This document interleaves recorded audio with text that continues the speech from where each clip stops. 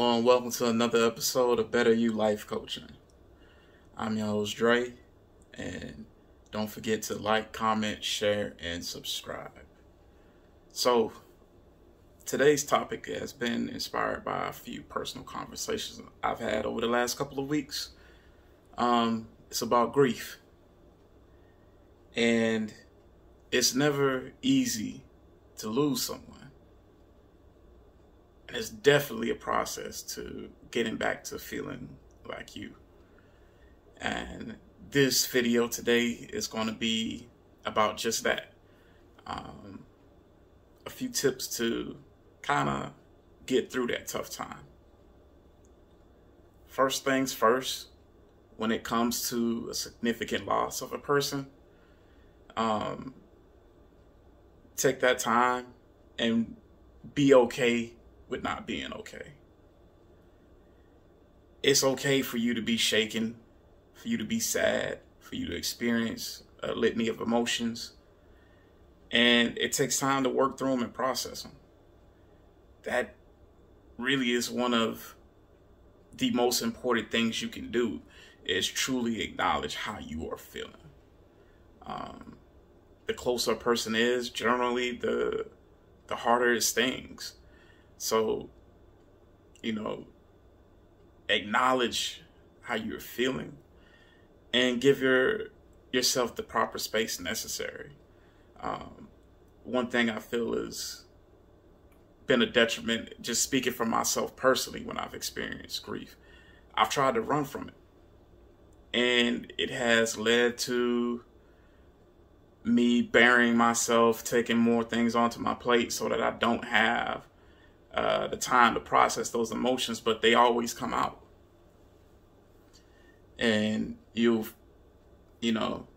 I was telling the person I was speaking with, you want to acknowledge it and you want to make sure you're tampering things properly. I'm like, you don't want to be the person sitting in the Burger King drive-thru or the Walmart parking lot that everything's going good and then it just catches up to you and you end up breaking down in public.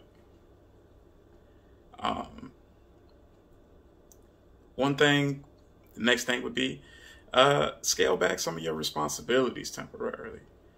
If you're a person that is very relied upon, make sure that you set the appropriate boundaries so that you can effectively grieve. One thing a lot of people try to do, just like I just said, is bulldoze through it. And you can't always do that. It's not healthy to always do that. So whether it be taking a week to whatever you may need, from your job, from civic organizations, and whatever else you may be involved in, just give people a brief heads up, let them know. I think we all kind of understand that it can be difficult to lose someone, especially someone close to us, and that if somebody needs a week or two, it really shouldn't be too big of a deal for you to get that week or two that you need for your own personal health and healing. Last, I would say reflect on the positive and just reflect on your memories in general with that person. One thing that always brings me comfort is remembering those past experiences. My grandfather, I would say, is probably the most significant loss I've experienced thus far in my life. And losing him shook me. It honestly shook me for years. And if I had known then what I know now, like I would have told my mom and dad, like I probably need to go to some counseling. But one of the things that even to this day still brings me comfort is he was a very wise man, and he left me a lot of lessons, and he left behind a lot of wisdom. And we had a lot of great memories in general. And there's really honestly not a day that goes by that I don't think about him. And it's simply because with everything that he taught me, or all of those memories that we had, throughout the course of a day, there's some random thing that triggers a memory of them. And when you have a rich legacy like that from a person that you're connected to, enjoy that. Not everybody can say that they have that. Not everybody is able to have such an impact on somebody. So one thing is, if you're grieving, they were significant to you.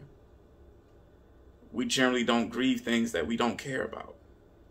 So reflect on those things, those memories, those experiences. Honestly, even good and bad. Because, you know, sometimes like they're experiences. And sometimes even the bad experiences have good in them. Like my grandfather only disciplined me physically one time.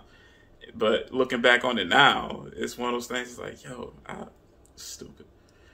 But next point kind of ties into the last one.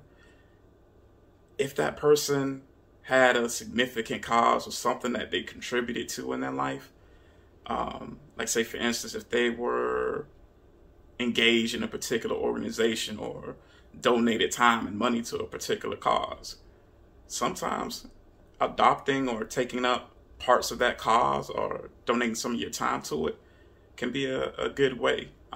It's one way to kind of help keep the memory of them alive and keep things going, and as well as honor what they made their life about. One thing I can speak from anecdotally from my own family is a couple years ago, we lost one of our dear aunts, but she had started a prayer call. And that prayer call did not cease when she passed. And I'm very thankful for it not ceasing, because there's been a lot of days where I've had really rough days, and to hop on and hear my family and get a word has really been on time and has really been the buttress that my soul needed on some days. So that's just one example. You know, it could be if somebody was a veteran, they might have volunteered at the VA or to certain veterans groups. They might have big brothers, big sisters, or mentored or done whatever. You know, and if they were seriously dedicated to a cause like that, I think that's a great way of helping work through your grief, honoring them, and allowing yourself to kind of process and work through those emotions. And also in the process of it, you may discover a new passion of yours as well. I find that typically, not always, but a lot of times we share a lot of similarities with the people that are around us. And, you know, giving something new a try could be something that helps you relax. Could be something that fulfills you and enhances your own life. Next point, I would say, if you truly find that after a particular period of time, you're still struggling, you're still breaking down, it's still difficult to get through. I know this is, at this point, it's kind of like maybe getting into meme status, but get counseling, get help. It's okay to not be okay. And whenever we lose somebody significant, it's just that we lost somebody significant, and you can't paper over that. It takes time to heal. You need help to heal. If you got a scratch, yeah, you might go in your cupboard and put a Band-Aid on it. But if you broke your bone, you're probably going to go to the hospital. So, you know, find yourself a good counselor. Find somebody that you can trust, that's able to help you work through those emotions. And finally, I'd just like to leave you with this. One thing that has always helped me when I've lost somebody, it's a lyric that comes from a song. It goes, time heals all wounds, but it's still leaving a mark. And I always took that line and interpreted it as, you will get through whatever you're going through, but that experience will shape you. That experience will change you.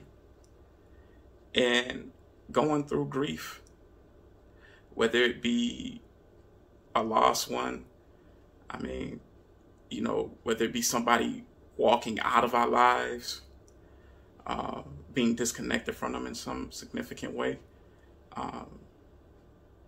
it's a process. And never lose sight that it's a process. And take it day by day, step by step. Keep positive people in your corner. Keep positive people around you. And you will most definitely get through it. Peace. I hope some of the nuggets I share can help you through your grieving process. Dre from Better You, I'm out. Tell me pretty lies, look me in the face, tell me that you love me.